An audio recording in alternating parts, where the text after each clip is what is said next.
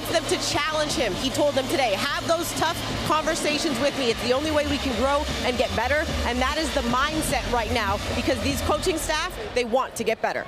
All right, Megan, thank you. As the Utah Jazz win the opening tip. Talking with people in Utah, they said the game is slowing down for him as he has allowed this team to get some explosive buckets, and he gets one right there going left. Wizards still on the 9-0 run. Fontecchio, corner three, all net. That was pure. Better, for the betterment of the change. It's unfortunate in the 4 games with the Wizards, over 18 points. I mean, that's impressive. It's a block there by Kessler. Marketing running the floor, rewarded with the dunk. Lau was looking for Bagley. Too many hands in the passing lane. Fontecchio with the layup. And right now, the Wizards are putting extra pressure on their transition defense. Wizards moving the basketball side to side. Avdia, free throw line extended jumper. Fontecchio skies for the board.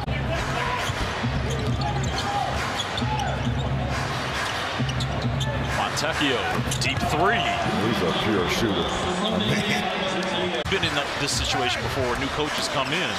There are a lot of new opportunities, and it's almost a blank canvas. Days with John Wall and Bradley Beal when they were young in their first and second years, when John used to go and press up on the ball and grimacing on the way back. So I was like, he just turned 23. Did he not 33?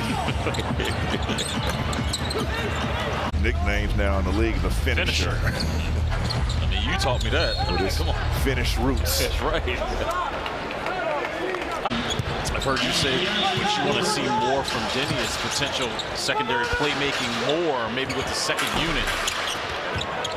Now with Brian Keefe as the interim head coach, what else would you like to see from Denny? Thought about the pass, decided to get the reverse layup. He is clever. Olynyk with a dozen off the bench to implement what he wants to see done in the final part of this season. You see Will Hardy and Brian Keefe talking with one another as Utah improves to 23-23 overall.